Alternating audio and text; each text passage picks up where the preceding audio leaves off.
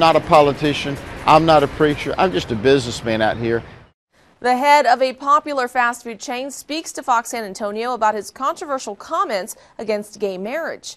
Chick-Fil-A President Dan Cathy was in town today for the opening of a new location on Southwest Military Drive. Robert Price explains why he won't apologize for what he calls the restaurant's pro-family values. Chick-fil-A President Dan Cathy sounds the trumpet as loyal customers celebrate a new location on San Antonio's south side.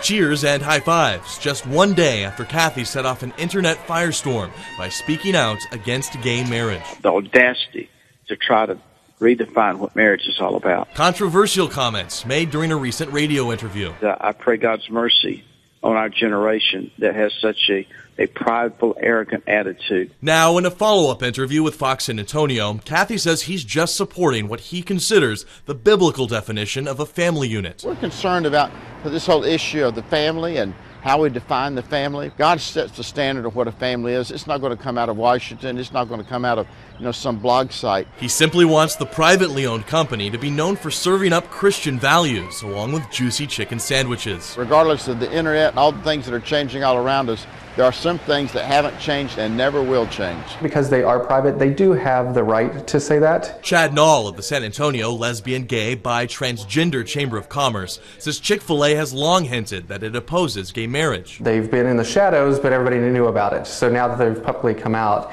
that's kind of changed the dynamic a bit. I actually hope it has an impact, but it may not overall have a huge impact on them, but I think every little bit would be, a good thing. But Cathy makes it clear. He says Chick-fil-A respects all of its customers. We don't have an anti-gay or anti-anything policy. They're all welcome to come and be with us. In a follow-up statement on its Facebook page, Chick-fil-A said its goal moving forward is to, quote, leave the policy debate over same-sex marriage to the government and political arena. If you'd like to watch the full interview with Chick-fil-A President Dan Cathy, go to our website, foxsanantonio.com, and click on Raw News. Robert Price, Fox News at 9.